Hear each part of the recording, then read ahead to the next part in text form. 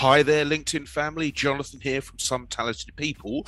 And in the cause of social Me Too, I'm glad that women are now starting to reach out to me. And I'm joined today by Shivani Bose. And we're going to be talking about, so I had no idea that in India, they've passed a law called the Prevention of Sexual Harassment, or the PoSH law. And Shivani is a big advocate and also does gender and bias training and coaching. So we're going to have a chat today about the law.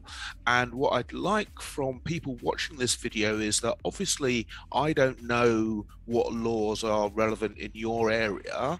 So if there are things that are out there that I don't yet know about, please contact me and DM me, because I will then do a show with you. We can cover those points. So enough of me talking now. Shivani, say hello and who you are. So I'm a certified PoSH trainer. What is PoSH?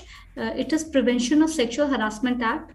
It is an act which has been enacted by Indian government to prevent and any act of sexual harassment which happens at the workplace, and to protect and provide safety for women at workplace. So that's a bit about me.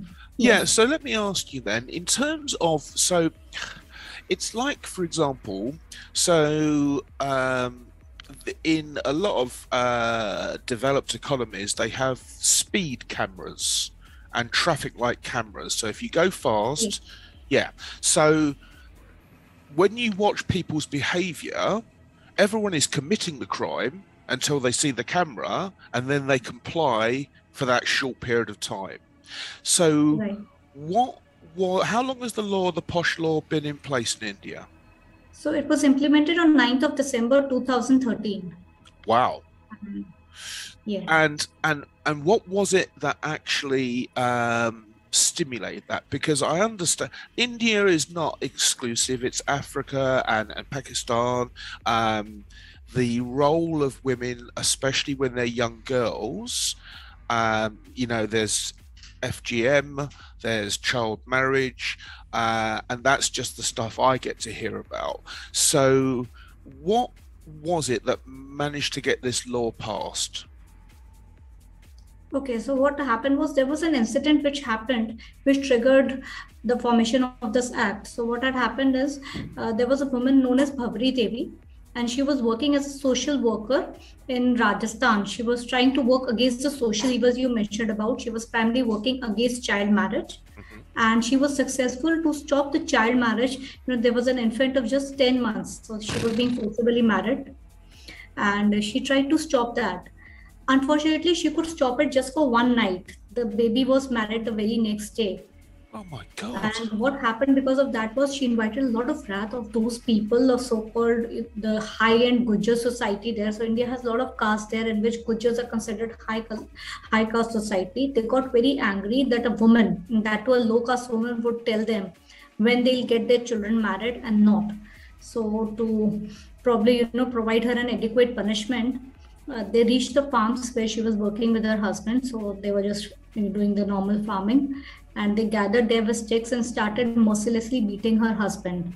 Right. When she tried to intervene there, she obviously, pleaded for help or mercy. And then that was the time she was brutally gang raped in front of her husband. Wow. So that's what happened. And then that was just the beginning of the ordeal she had. After that, she tried to launch an FIR. It was not easy. So FIR is like the first information report in the police station to, inform that the crime has happened. It was very difficult for her to even get the FIR done. So there's a physical inspection that happens that took hours. So nothing could be proved. And once it went to the court, again, the guilty were allowed to go scot-free. So this invited a lot of wrath among the Indian women. A lot of NGOs came together under the name of Vishaka, and they launched Is that the name Vishaka. of the... Okay, was that the name of the girl or the woman? No, it was not her name. Her name was Bhavri Devi, but they formed a special name for it and the name of Vishaka. What does that mean? So Vishaka does not have a specific meaning, but they just chose this name together. Okay. That we want to file only under this name. And they filed an application in the Supreme Court. The case went ahead. unfortunately, the woman did not get justice. A lot of No. those accused people right now probably have even died because of old age. That's how old the case is. But she did not get justice. However, she paved the way for an act that came into our country known as Prevention of Sexual Harassment Act, because the government recognized that, we need some kind of legislation to protect women against sexual harassment. And, What? like you rightly, yes. No, no, no, carry on. And like you rightly said, you need to have those red lights in place to ensure there is compliance. Similarly, you needed to have a law in place. Initially, Vishaka guidelines were there. We thought it would be a deterrent. It didn't help. We needed a law in place to ensure people are on the right side of behaving with women, to ensure safety of women at workplace. Yeah. And that's how the act has come into being. So the things that concern me about laws being passed is that, generally speaking, they make something illegal when it's so common that it becomes a case that it needs to be a law. So, generally speaking, from your perspective, obviously you can only give your perspective. What is the situation, or what was the situation like for women at work up until this law? I'm probably going past it, but up until this law, what that specific example of a 10-month-old. So was that 10-month-old promised to the man that she was going to marry, or actually physically married at 10 months old? So physically marrying a baby, as in, they just hand over to the boy's family, the baby is handed over.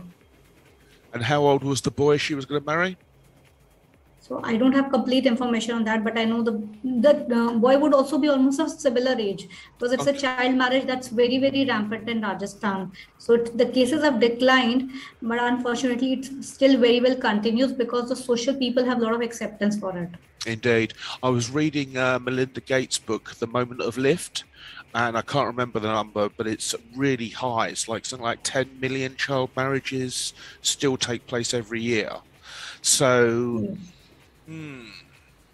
so when you say you're a PoSH registered trainer, what's involved and who? So, look, this Social Me Too that I'm doing, I don't expect to change a single man who's being abusive or sexual or what have you online.